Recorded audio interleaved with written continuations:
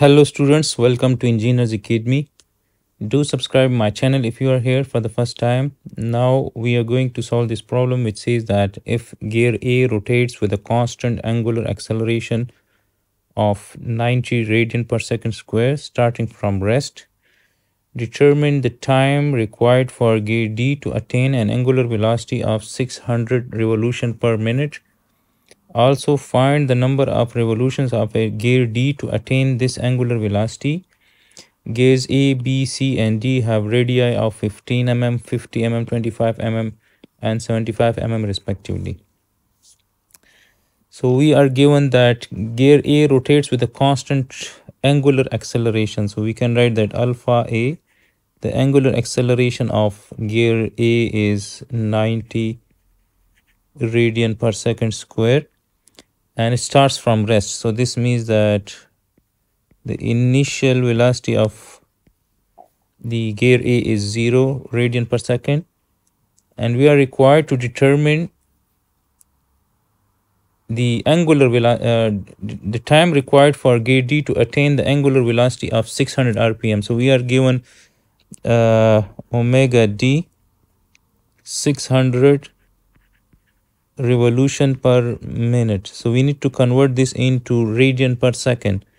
So we know that one revolution is 2 pi radians and 1 minute is equal to 60 seconds. So revolution will cancel out and minute will cancel out, and we will be left with 600 into 2 pi divided by 60 radian per second.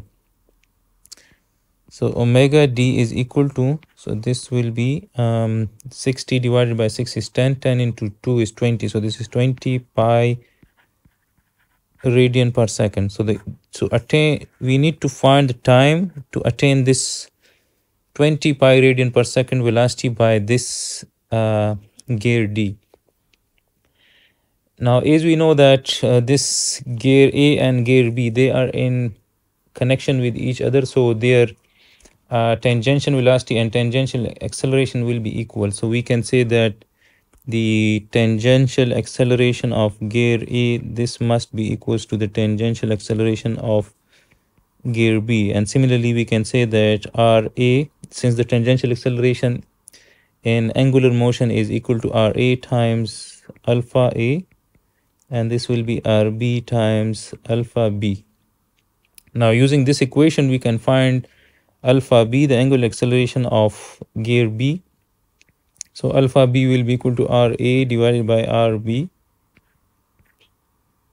If we divide both sides of equation by RB, so we will get this equation. So alpha B will be equal to, now we are given RA, this RA is 15 mm, RB is 50 mm, RC is 25 mm and 75 mm.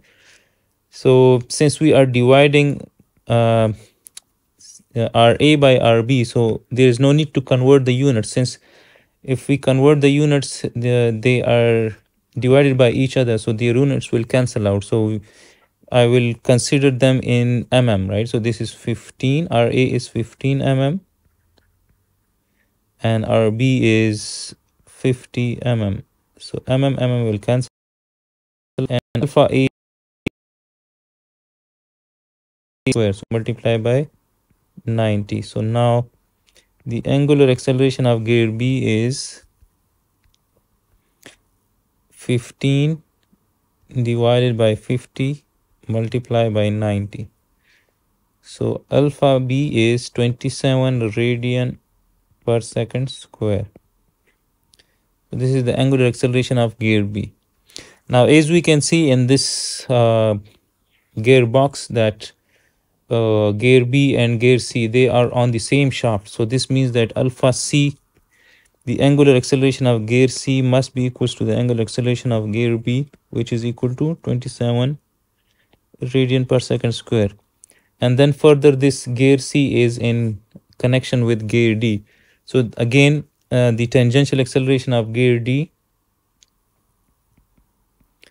that must be equals to the tangential acceleration of gear C.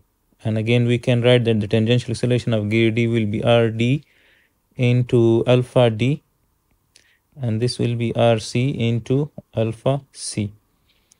Now alpha d is, we can say that alpha d is RC divided by RD into alpha C.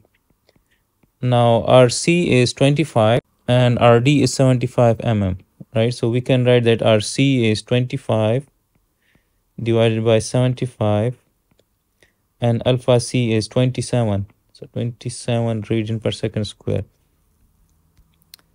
25 divided by 75 multiplied by 27, this gives me 9. So alpha D is 9 radian per second square.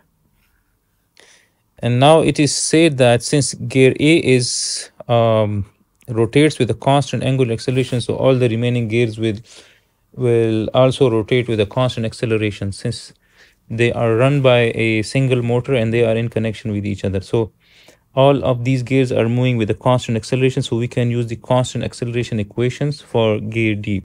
Now we are given the omega D.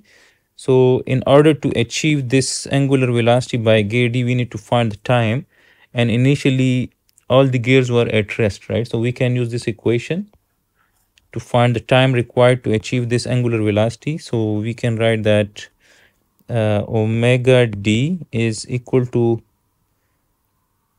omega D naught plus alpha C, alpha D, since we want to calculate it for gear D, into T.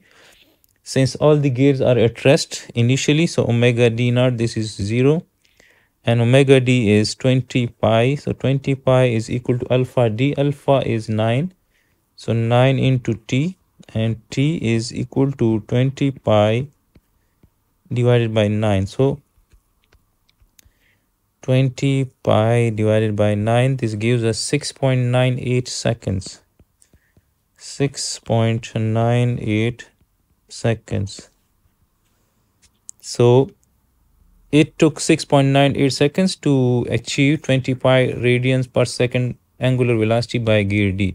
Further in the problem, we are required to find the number of revolution of gear D to attain this angular velocity. So we are required to find the number of revolutions. So the number of revolution is the angular displacement. So we can use this third equation, right? And again, I can write that third equation in terms of omega, in terms of gear D. So that will be omega D square equals to omega D naught square plus 2 alpha D, and that is constant, right? So 2 alpha DC. So 2 alpha D into theta minus theta naught. And since initially it was at rest, so at that moment theta naught is also 0. So we are considering that omega D starts from rest, and this is also equals to 0. So we can say that omega D square is equal to 2 alpha D into theta naught. Theta. So theta is omega D square. Now omega D is 20 pi. So 20 pi square divided by 2 alpha D. If we divide both sides of equation by 2 alpha D, so we will get theta equals to this. So 2 alpha and alpha D is 9. So multiply by 9. Now theta, and this is theta D, remember, right? So this is theta D, the angular displacement covered by gear D. So that is 20 pi square divided by 2 into 9, so that is 18. So 219.32 radians, and we are asked to find the number of revolutions. So we need to convert this angular displacement into revolutions. So theta D equals to 219.32 radians, and so one revolution is 2 pi radians.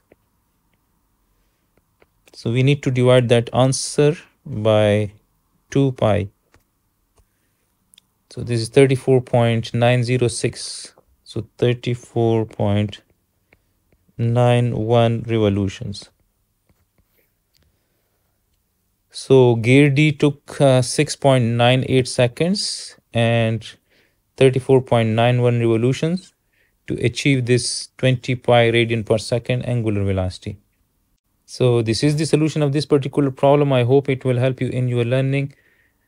Do subscribe Engineers Academy for the solution of such more problems from Engineering Dynamics by Hibbeler.